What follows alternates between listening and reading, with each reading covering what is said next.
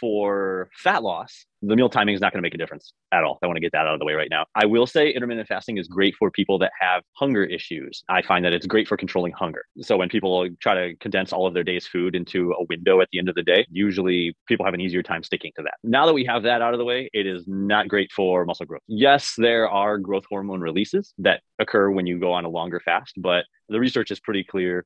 Growth hormone within the normal physiological ranges is not going to significantly, or maybe even not at all, impact muscle growth. But actually, intermittent fasting can cause you to lose out on muscle growth. When you eat a meal containing protein, you will see a spike in protein synthesis, muscle growth, and it will last over the next 2 to 5 hours. It'll spike up and then it'll slowly taper back down depending on what you've eaten. So that's where the crowd that eats 10 meals a day is like, oh yeah, we'll spike it up 10 times. So the 10 meal a day crowd, they were kind of onto something, but then they found out there's what's called a refractory period. So you spike protein synthesis up and then they're trying to spike it again, right? But the thing is, they've actually found that you cannot spike it again until it reaches baseline again. So it needs to come up and come back down again before you can spike it again. So then I think the intermittent fasting crowd is like, oh, we will eat giant meals, right? We'll eat giant meals and we'll spike it up really high. But it doesn't work that way either. There's something called the leucine threshold, where there is a cap to how much you can spike protein synthesis at any one given time.